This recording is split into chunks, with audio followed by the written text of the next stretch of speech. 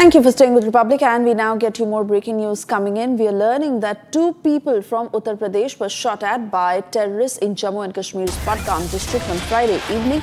Notably, this is the 5th terrorist attack since the 18th of October. Political parties in the valley condemned the attack, with National Conference MP Aga Syed Ruhullah Mehdi asking why this sudden rise in such attacks immediately after the recent polls.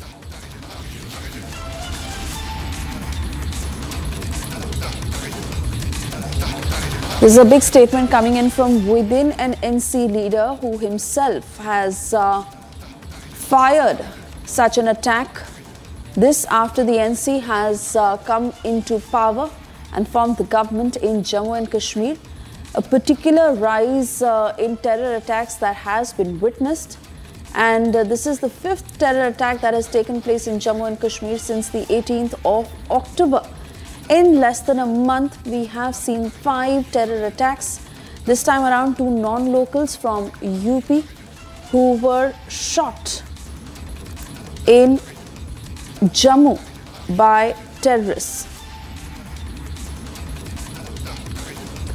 All right, Zeenat is joining us live on the broadcast to take us through the details. And Zeenat, as I correct myself there, 2 non-locals who were shot in Budgam. These attacks that are particularly on the rise against non-locals. Suisha, we've been seeing that this is the 6th attack yesterday evening that took place in Budgam. This is the central Kashmir, some 20 kilometers from the Srinagar. My VJ Mubashir is showing you the visual. This is a very exact spot where this happened, and in the morning the forensic team has also reached to examine the entire spot. In fact, they have collected some of the samples from the spot, and then they use the dust to settle the stains here. And in a couple of minutes they left this spot, and now we are seeing that the life has turned completely normal.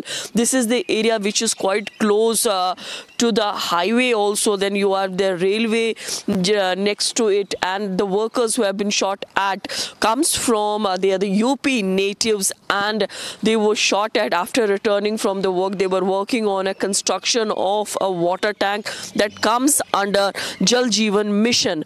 So we see the non-locals are being targeted by the terror groups, though we are picking from sources that a small weapon was also used by the terrorists to target the non-locals. But what is important is that both the non-locals are stable, though they were first shifted to SDA Mazhama Sub-District Hospital Mazhama, and from there they were shifted to JVC Hospital, where the doctors declared their condition stable. We see yesterday evening that at multiple places the CASO, which is a coordinated search operation, was initiated by the J&K police along with the other joint forces. But as of now, the picture has turned completely normal, though these are the attacks which are worrisome for the forces on the ground. In the meantime, we see the MP from Srinagar, Aga Ruhullah, who's also, because he comes from the Budgam and has served in Budgam as a 3-time MLA, then has also raised the questions that why the attacks are